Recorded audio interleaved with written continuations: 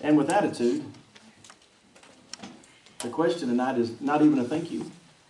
Not a single, not even a thank you.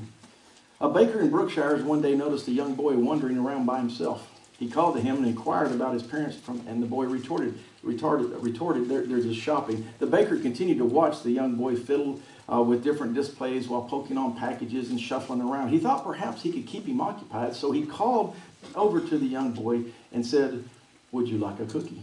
Would you like a cookie?" The boy somewhat reluctantly worked his way over to spy the selection of fresh baked goods. He examined each of them through the glass, and then he looked up at the baker and said, "I would like one of each."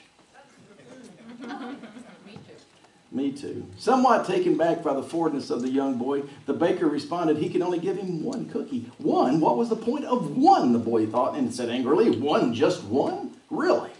The baker, still somewhat confused by the response, was not sure really what to do. His attempt to be kind was being twisted in what appeared to look like he had done something wrong by offering the boy a free cookie in the first place. Wow, he thought, what an attitude. After several minutes passed, the baker, in the attempt to move beyond the awkwardness of the moment, asked the boy, "How about a chocolate chip cookie?" The boy, still with a scowl, finally responded, "If all I can have is one, then I guess so, it'll have to be chocolate chip."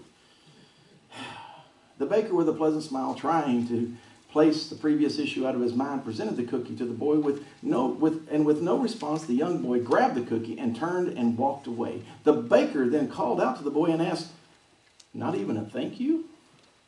To which the boy responded, "You offered me the cookie. What am I thanking you for?" Tonight I want to talk to you about gratitude. Thankful or grateful, either, neither, or both. We often hear people say that I'm doing all right from where I came from. From where I started, I'm doing pretty good. We kind of measure ourselves in the world that way, don't we? He was very well off. She was a very successful business person. They did well for themselves. Often, as our measuring stick of success, we base that on education or wealth or overall perceived success, right? How am I doing? It's funny, I was thinking about birth. Birth starting point, right? That's when we come to this world.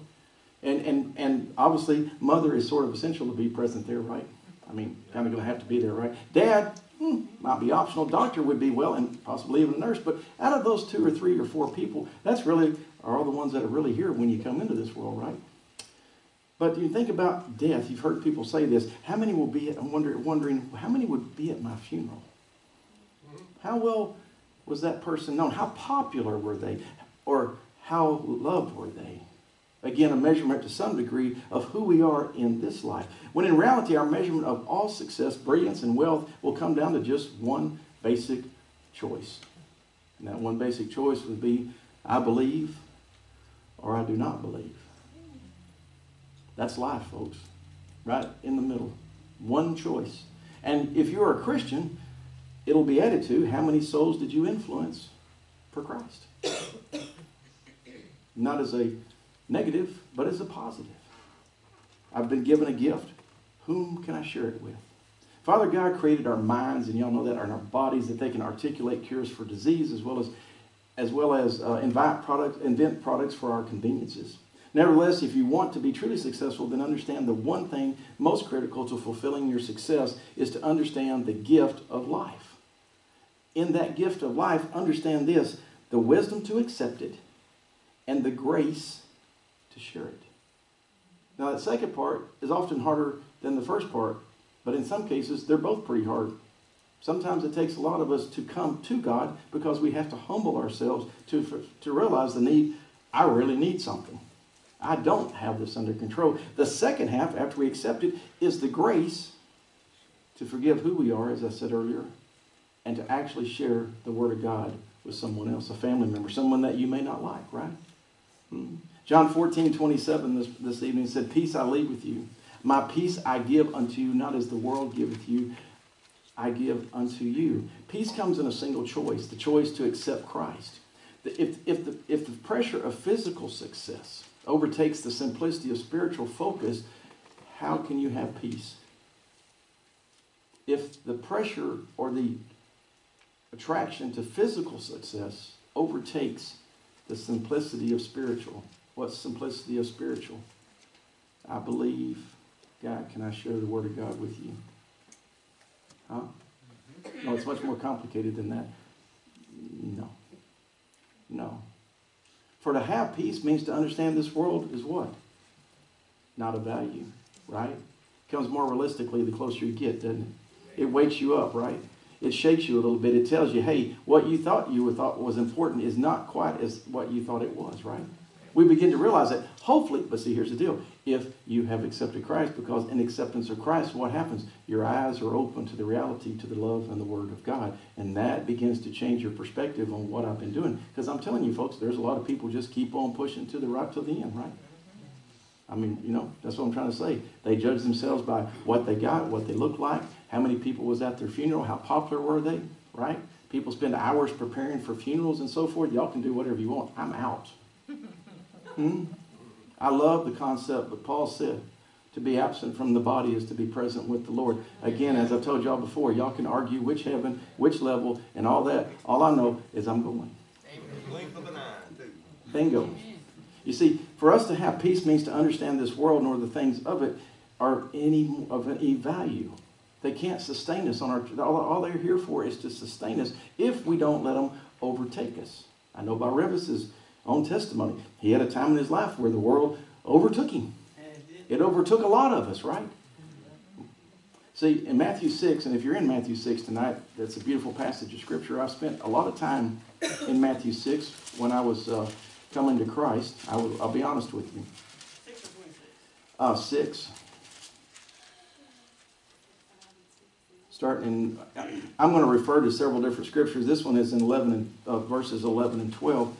And in 11 and 12 in Matthew, if I have the right scriptures. Yep. Give us this day our daily bread, and forgive us our debts as we also forgive our debtors.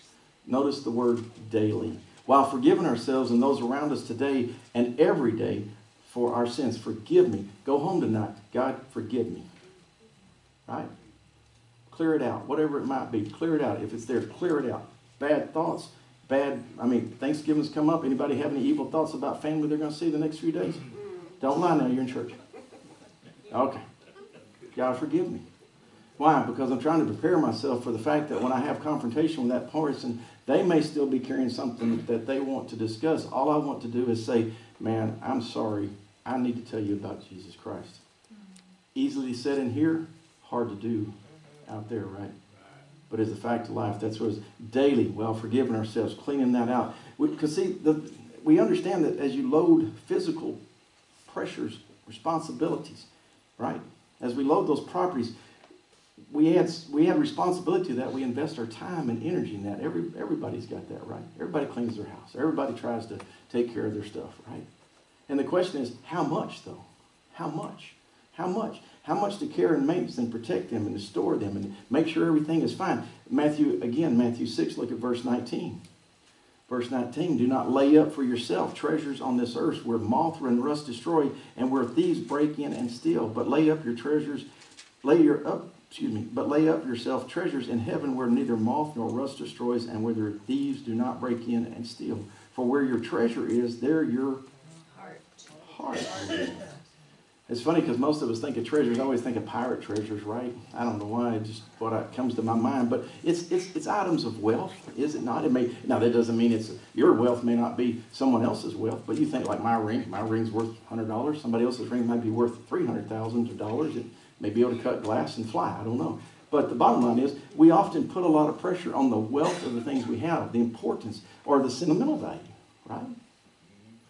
When in reality, Christ was saying, in order to have that peace that we talked about in John 14:27, in order to have that peace, we have to let go of what? This world. We have to. We have to.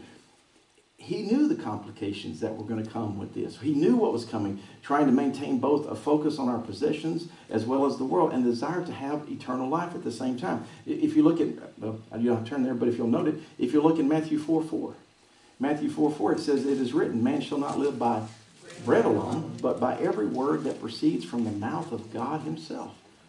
He said we would not worry with the material, we should not worry with the material focus as much as the spiritual opportunities. He told us to be busy with his work.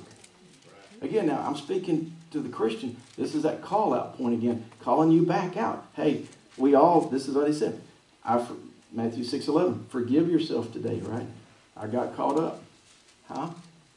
I stayed on the phone 3 hours, whatever it was, trying to get this fixed or trying to get that fixed. I got caught up. I heard a headline this morning of something bad going on in the world. They're everywhere, right? And my mind began to think, wow, man, this is bad. The world is bad. The politics are bad. Everything's bad. Well, hey, let me step back. Talk to God for a little bit. Reboot, right? Tim 2.0, Christ 3.0. Huh? Put myself back. Ooh, right? Step back. You see, in Matthew 6:24, it says, no one can serve two masters. Huh? Now, we put a lot of pressure on this scripture. Either you will hate the one and love the other, or you'll be devoted to one and despise the other. You cannot serve both God and money. But the important part is whether you're into that or whether you worry about it is the main issue. Are you putting him first in your choices? Right? I go back and ask you to think about that word daily. Daily. The daily battle, right? It is a daily, because Monday comes, and I don't know about you, but Fridays, it's like they're just one day in some cases, right? It's just one, it's one of those just boom, it's Friday. And did you take the time every day to renew your mind in the Word of God? See, you're going into, please forgive me, but to some degree, you're going into battle. This is the battle season. You're going to go into members of your homes who aren't saved. There are going to be things said. There are going to be actions done. And how hard would it be just to say, God, I'm just going to condemn you for that right now. I just don't think you should do that, right? But then I'm going to have to pull you back and say it's not your job to go in condemning. It's your job to go in loving. Let God take care of what he needs to clean out. He will. I promise you, because everyone that's saved here tonight, when he came to you, you had some stuff. And some of you may still have some stuff. We have some stuff we like to keep. Little stuff we keep away, But the bottom line, if you have some stuff, if you'll open it up, God will come in and flush that stuff out, right? He will. And we see people all the time. We see each other. I've said this before. We see people that they wander off, and we're like, oh, where'd they go? And the issue is for us not to go, oh, where'd they go? It's for us to say, oh, would you come back? See what I mean? Oh, would you come back, please? Because I'm afraid when you're out on the fringe, and this is really a concern of mine, when you're out on the fringe, that the world will pull you further and further away. You say, well, I'm a Christian. You are a Christian. But you have a place and a purpose, right? You have a place and a purpose to witness God. And when you're out there on the lawn, the world will pull you away and say, God, you don't really have to do that. This is all right. You ever watch one of those every one of those shows on TV, the sitcom type shows, and they start out, it's really kind of nice. And have you seen the ones that kind of progress and start getting off, they wonder, right? Like, you're really getting into it, and about the 7th show, suddenly they introduce a new character, or they introduce some new language, or they introduce some new thought process. And you're like, well, man, I'm invested in this show. I really like this show, right? See, that's how Satan works in our lives. Exactly. He comes along and says, this is really nice. This is a really nice thing. This is really good. This is really good. And then suddenly what? It's not so nice anymore, is it? See, he pulls. That's how the world works. That's why it's so important to say, well, Brother Tim, if you say that, then we shouldn't worry about the things of the world. Then we should just be penniless and poor. No, God has proven all through his Bible as well as in our life, as in this country. Just look at the wealth that's in this country. And like I told you last Sunday or Sunday before, we look at it as look what we did. You better understand, look what God has allowed this country. See, that's what's really at the pending hold right now is we think we got this covered. We don't have anything covered. And if we don't go back to God, sooner or later, read your history, God will say, I'm done. Right? I mean, Jonah went to save the Ninevites, and then what happened 100 years later? God wiped them out. Why? They repented and then went back. It's all here, folks. They don't want you to read this book, but it's all right here. But see, that's when he says God has proven and has allowed this country. He's allowed us personal individuals. I mean, again, everybody has, you got a home, got a house, got a car. See, and that all came with the direction of God first. In God we trust. God first. In God we trust. This is why when you consider Thanksgiving a day of thanking someone, who will you be most thankful to or thankful for? Or more importantly, what will you be most thankful for? What? What item in your life? Will it be God first? Right? Because there'll be a lot of people going, I got a new TV tomorrow to watch. It's 900 inches to watch the Cowboys and the Lions play. Right? I mean, it's huge. I'm just saying. See, they're still blind. It's not for us to go in and say, hey, wow, you should. No, what it is to go in and say, I love you. I need to show you the love of God. Right?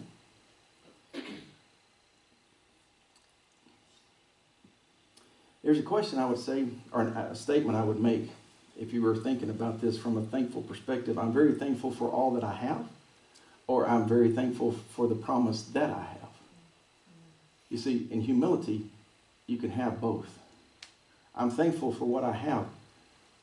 James 1:17, every good and perfect gift from above, coming down from the Father of the heavenly lights, who does not change like shifting shadows. Every good and perfect gift is from above. Christianity is really coming to the reality of understanding who your Father is and who you are to Him, and to what that He allows, which again, like our country, He's allowed us greatness, right? He allowed us greatness in our personal lives. All of these things. You can have both in the same thing. However, one of these statements is influenceable by the condition of our physical situation and our perception of success and failure. It's influenced, right? See, and that is to say, what I'm trying to say is that if we live in the material side of all of it, then we allow the situations of our life, the circumstances of our life, to change our emotions. We react to them accordingly. We react to them that way. It makes us angry. This broke. It made me angry. This made me happy. This made me despondent. Do we allow the physical situation to persuade us in that direction? More importantly, do we allow the physical situation? I'm not well. I have health issues all of a sudden. I don't want health issues. I lost my job. Right? Real life stuff. My wife left, and she didn't take the kids. Huh? Right? Somebody ate my bluebill. Right? When I say that, do we allow the physical situation to persuade? Do we remain thankful and content? There's that word. Do we remain thankful and content in Christ, or ungrateful and ill-spirited because things did not go our way? I bet every one of you can think of someone that is bitter at the present moment about something in their life, not necessarily in this room, but a family member, a friend, someone you've had business, someone you just said, wow, he's always angry or upset. That's why, because things didn't go what? I had all this planned. I remember visiting with a friend a few years ago that was dying with cancer. He had made all these plans. He bought a trailer and a boat, and he was going to fish, and he was going to do this, and he was going to do that, and boom, he was dead within 3 years of his retirement. See, it's a reality. Right? Angry. Viciously angry. This is not the way my life was supposed to go. The question is, can you be content? Can you be content? This can happen very much so when we forget to be thankful. I didn't find this, but I heard a preacher say it a few weeks ago, and I love it. He said when it came to Eve, one of the things that affected her more than anything was that she began to look at the one tree she couldn't have as opposed to all the trees that she could have. Some of you obviously have heard this before. I've never heard that. I thought that was beautiful, right? Because as humans, this is the problem we have a lot of times. We forget all that He's given us, and we start looking at the one thing that we seemingly can't have and probably don't need. What we don't have, or what we do have, that becomes a big issue for us as Christians. Think about Psalms 106.1. 106.1. Sing it. FM, Psalms 106.1. It's a midnight. Coming to you from the Wolfman. No. Psalms 106.1, 1, verse 1. Praise the Lord. Give thanks to the Lord, for He is good. His love endures forever. This scripture is several different places in the Bible. It's also found in 1 Chronicles 16:34. It says, give thanks to the Lord, for He is good. His love endures. Most verses go on to list reasons why we should thank him, such as his love endures forever. He's good, he's merciful, he's graceful, he's everlasting. Psalms 100:5, verse 5. I actually like point 5 better. For the Lord is good and his love endures forever. His faithfulness continues through all generations. Feeling and expressing appreciation is good for us. Tomorrow, a day of Thanksgiving is good for us, but as Christians, we should be thankful every day, if nothing else, for no other reason than just simply that I have salvation. See, reminding ourselves, going daily to remind that part, to forgive. See, Tim, it's all about sin. You've got to constantly ask for forgiveness of our sins and make a list. No, it's staying in contact with God. Father God, I love you. Thank you. I mean, see, because here's the deal. You can't really stay irritated if you're going to be thankful. You can't be bitter and thankful at the same time. If you are, something's wrong. You really can't. See, it's like it's in our best interest to remind ourselves that everything we have is a gift from him. Right? Does it take some pressure off? Right? I mean, I need to get this done. I need to fix that. Everything that we've been given is because of him. Again, right here. Every good and perfect gift is from above. Every good and perfect gift is from above. What? The ability? Our abilities as humans alone. Like I said earlier, to articulate cures for diseases or to invent things, air conditioning and lights and all the stuff we had. All of those, it goes back to the fact, you had to have something up here before you could do that. And we think, well, I'm highly educated. I educated myself. I'm not highly educated, obviously. But, right, but we don't ever stop to say, thank you, God, for creating a brain that has capacity to allow me to create these things. Think back to our opening story of the baker and the young boy. We were all appalled when we witnessed someone who acts like that, right? Don't we go, oh man, that kid needs a spanking. And we witness around us, not just in children in our youth, but sometimes in ourselves. Adults. We like to pin it on our pure children and say, they're just rebelliously, oh yeah. But here's the deal, folks. We are, at some points in our lives, we get rebellious too. Because God says, here's what I want for you, and here's what we say, that's not what I want for me, God. So many focus on what can we get, as opposed to being grateful for the blessings he's already given us. It's kind of a hopeless cycle sometimes of greed built on the foundation of what I deserve and what I don't have. Because honestly, that's where a lot of people live in this world. This is what I need. Why? Because I deserve it, or I need it because they got it. Matter of fact, I want what you got. That's really the new theme of the world. I really want what you got, Revis. I don't know what it is, but I want it. I'm just saying. You looked really happy with it. So, but anyway, before I get off on a squirrel hunting event, let me say this. Are we not sometimes like that with our Father? Really? We love him. Are we grateful and thankful for the things that we do have? And do we use the word, listen to this, do we use the word please and thank you with our Father God? Sometimes we get caught up in the crisis, right? God, I need you. Like I said a few Sundays ago, oh God is not necessarily a prayer, right? If there's no heart, it's just words, right? But in that, I was really thinking about this, like this young boy here. Please, thank you. Please, may I have a cookie? I know this is relevant. I know you're like, what a little, but you get the point. Please and thank you. Do you have that level of relationship and that level of humility to talk to your Father God to say, thank you, Father. Please, would you bless me again, Father? See, I just realized all of this that I've been given, all of this that this church family's been given, to see the building full on Sunday morning, to see the opportunities that we have. You say, well, Tim, I don't always see them show. Oh yeah, there's all kinds. If you want to pick, you get an ice kit. There's plenty of places that you can crack and pick. Why? Because we're all people. But the bottom line is, do you see the opportunities that we're given over and over and over again to witness Christ? To be thankful for that opportunity. Thank you, God, for saving my soul. Thank you, Father, for my home, for my car, for my family. Thank you, Father, for all I do have. See how it changes your perspective when you say, my gosh, look at all I do have, instead of, well, I really like to have this, or I'd like to have more, or I'd like to have it bigger. I was looking at some of the houses that I grew up in as a kid. I think they were like 800 square feet, Danny. I thought they were huge. I went back to Fort Worth to look at one of them one day with my oldest son, and he said, Dad, that's a tool shed. At that time, we lived in a 4,200 square foot house. 4,200 square foot is a big box. I called it the horse barn. It's a big square rectangle box. And McKinney had an ugly house, but it was huge. Had a roof over my head. But when I was a kid, I thought, but son, there was like 8 people living in that little house. It was a home. We were grateful to have it. See, if we act like this young boy without gratitude, we become arrogant and we become self-centered. See, thankful. I'm thankful. See, humility says, I'm thankful. My gosh, I'm thankful for what I have. I'm thankful at this point. We begin to believe that if we have, we begin to believe that we've achieved everything on our own, don't we? Yeah, Butch, we kind of sit back and go, well, you know, I've done pretty good for myself, right? From where I came, yeah. Look at all I got. Truck and a car and 2 horses. Moving on.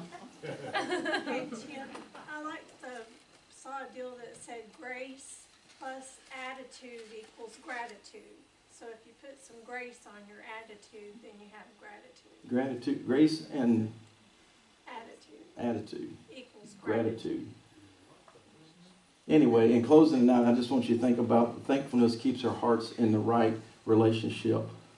It keeps our hearts in the right relationship with Jesus Christ himself, with the giver of all good gifts, right? Because giving things lets us appreciate what we do have. You know, we tend to focus on what we don't have, but really when we change our minds and start to look at what we do have, and then you add it to what your real goal in life is, which is after all the things that I thought I wanted to achieve, the one thing that I want to be able to say is, Father, I took your gift and I gave it to someone else. I want to influence. Say, well, Brother Tim, I'm not a soul winner. I don't talk to people. But you influence. Because see, I'm going to tell you right now, if you're walking around bitter, nobody wants that. I'm a Christian, I'm happy, I got to go to church. Wow. Well, you ever use those words? No, I can't do that. I got to go to church Sunday. Huh? I got to go to church. I got to go to church Sunday because I'm a happy Christian. Praise Jesus. See, we have a very merciful God, a very extreme merciful God. In 1 Thessalonians 5:18, he said, in everything give thanks, for this is God's will for you in Christ Jesus. We are to be thankful not only for the things we have, but for the circumstances we don't like. And I'm going to wrap it up tonight with this little section right here. We are to be thankful not only for the things that we like. It's easy to be a great Christian when everything is going well. But when Goliath's standing in front of you and you can't find your rock. Huh? And this is the very essence. I don't think I hit it on hard enough. But the difference between this is finding, as Paul told us in, let me find it right quick. Got to flip a page here. Got too many books in my hand. Oh, I didn't put him in here. Sorry. Well, anyway, Paul told us one key ingredient, right? What was that? To be content. To be content. See, content's not happy, content not sad. Content is that I put myself. Why is that? Because for the circumstances we don't like, I have a Father who will sustain me through those moments if I'll give it to him, right? James 1:12 said, blessed is the one who perseveres under trial, because having stood the test, right? The test. Remember the name we were talking about, Goliath? Remember the lion and the bear? See, he didn't send David to do battle just all by himself, right? He'd already tested him. And David had already what? He'd already tested his God. So when he arrived there, he's like, wait, I got expectations, and I got confirmation, and I got confidence that this man is going down. Why? Power of God, right? Blessed is the one who perseveres under trial, because having stood the test, that person will receive the crown of life that the Lord has promised to those who love him. We are grateful, not expectant. He will strengthen us to endure. 2 Corinthians 12:9. But he said to me, my grace is sufficient for you, for my power is made perfect in your weakness. Therefore, I will boast all more gladly about my weakness, so that Christ's power may rest on me. Thank you, Father Jesus. I can't do this by myself, and personally, I'm really tired of trying. See, because this is, you know how we, but when you put all this back together and you say, if my people will call on my name, if my people will show their weakness and say, Father God, we do not have this answered, then Father God will fix this problem. He's done it over and over and over again. Contentment states that regardless of my physical, I am well because of the promise of my Father God through the forgiveness of his Son who paid my way. Therefore, our contentment comes in full circle in one important fact: our ability to accept our condition, not because it's pleasant, but because of the promise in Christ that we have. Easy to say, difficult to do, but extremely true. Extremely true. Closing tonight, I would say in Philippians 4:10 through 14, Paul's writing, I rejoice greatly in the Lord that at last you renewed your concern for me. Indeed, you were concerned, but you had no opportunity to show it. I'm not saying this because I am in need, for I have learned to be content in whatever circumstances I find myself. Whatever circumstances. The next time you witness someone ungrateful for what they don't have, would you remind them of what they do have as a person? And that person might be you, right? It might very well be you. Huh? Because if we're disappointed in life, what you've achieved, what you want, have you taken inventory on your friends, perhaps family, a place? Have you really looked at where you're at in your life? Of all the things that you do have.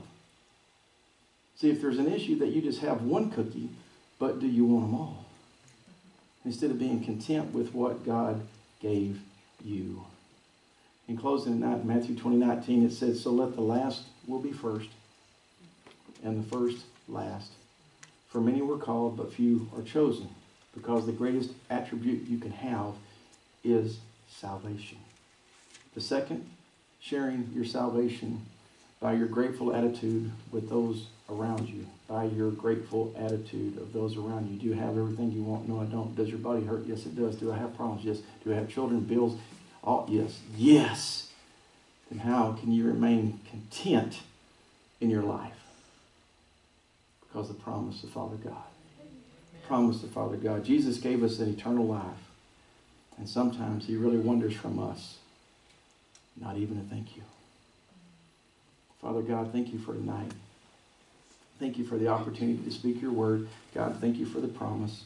Tonight as we leave, God, please strengthen every person here that the light shines, that they can't contain it, that people want to know what's wrong with you. Let them share, God. We pray for the family events the next few days, God, again, that there will be peace, love, and again, an opportunity to be thankful, to be truly thankful in our homes. Not just for the things of this physical world, but the one that is most important, the promise of salvation, God. Thank you. In Jesus' name I pray. Amen. Amen.